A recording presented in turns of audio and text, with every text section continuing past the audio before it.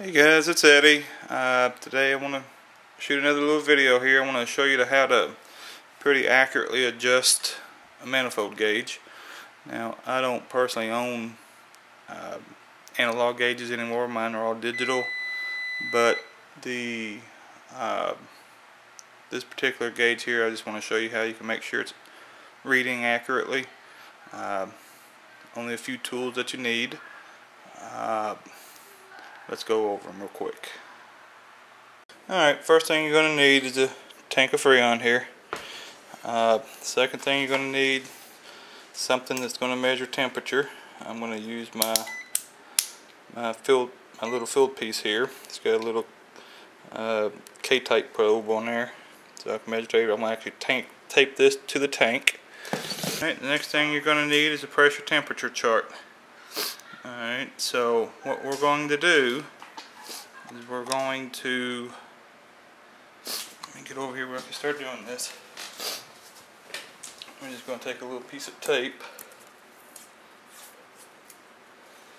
and I'm going to tape this temperature probe right to the side of the tank here.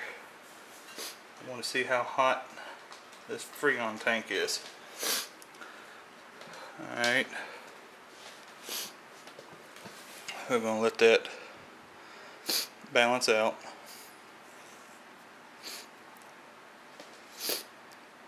I'm sorry, I got allergies. My nose is running a little bit. Alright, so my Freon tank is 82 degrees.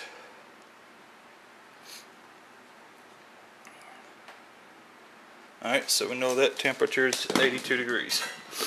Next thing we're going to do, I'm going to hook up my gauge, whether it be via manifold or I'm just direct connected to my tank here.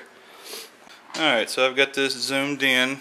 If you look on the gauge, I've got a pink line that's got R410A in it. I've got a green line that's got R22.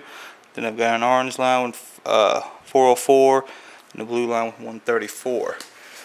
So once you have your gauge hooked up to your Freon tank, you turn on your tank and you see where your needle intersects we're doing R22, so I want to see where my needle intersects the gauge here, and it should match the temperature that's on your tank.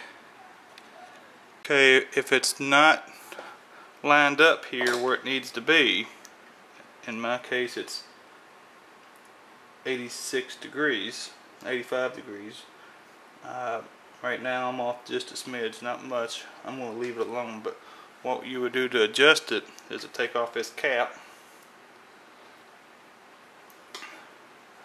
You take your little thermostat screwdriver here and stick it in there and adjust your needle left or right. See how it moves until you get it right where you want it. In my case, right about there is where I want mine to be at. Alright, some set screws are in the back, some set screws are in the front. Just have to find your screw and adjust it. Okay, let's say yours doesn't show you the temperatures here. Alright, if that's the case and all you have is just the pressures, you're going to need a temperature pressure chart, which is what this is. Alright, so what we're going to do is that we're going to find 85 degrees and we're going to come over here to R22, and that's telling me that the pressure needs to be 156 pounds. So then we're going to come back here and we're going to adjust our needle to its 156 pounds. Alright, some guys think that you adjust it until your needle hits the zero. That's not quite accurate. Alright, you need to adjust it to match your temperature of your tank. That's the most accurate way. Alright, this is going to be the same way on Puron. I'm going to hook this up to a Puron tank and show you that. I mean, it's the same way either way. Alright guys, now we've got it hooked up to a Puron unit. Kind of zoom in on the gauge here and kind of get a better view of, like I said, there's the R410A, there's R22, 404, 134. So I'm going to take a measurement, I'm going to line it up to wherever the temperature says it needs to be, and we'll go from there. Alright, right now it's 85 degrees. That's what the tank is. Okay, I'm going to turn the tank on. And if we zoom in, it should be sitting right on 85. It's off just a little bit. So I'm going to go back to that set screw right there. I'm going to adjust this until it's 85 degrees. Alright, so if you don't have the temperature on Puron, what we're going to do is go by the pressure temperature chart. We're going to find the 410 column, which is the second one, and we're going to go down until we find 85 degrees. And we're going to go straight over, and it will be 254 pounds. So that's what we need to set our needle at. 254 pounds for R410A.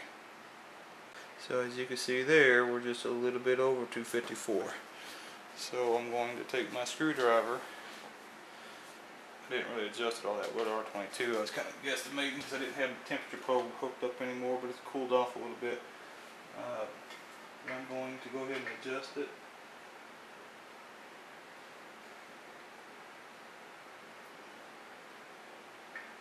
To about right there.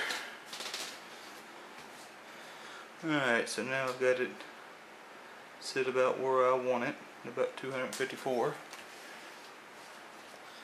Let me zoom back out and I'll show you this pressure chart again. So again, we're going to go to R410.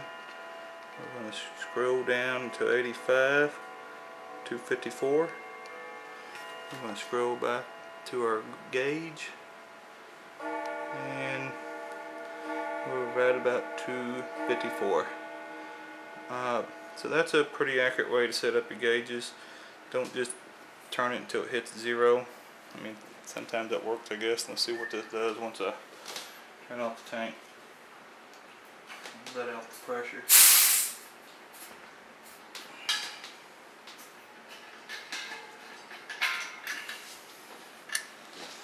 Alright, so I get zoomed out here.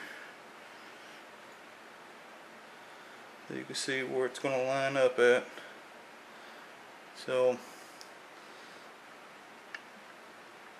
pretty big range there. I mean, it's still, it's kind of lined up at the very beginning of it, but it's quite not. But anyways, that's how you can set up your gauges to make sure they're reading real accurate. Alright, thanks a lot.